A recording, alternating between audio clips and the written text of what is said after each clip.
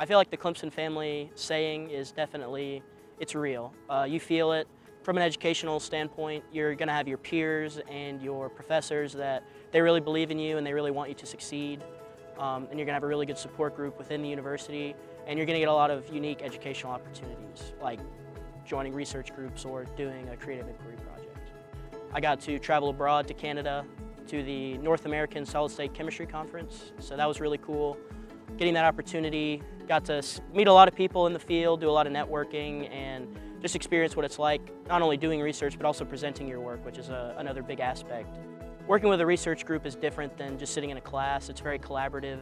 I've learned more how to work with a group in research than I have anywhere else. And so I feel like getting that collaborative experience and learning how to collaborate with others is what is really going to prepare me for the future.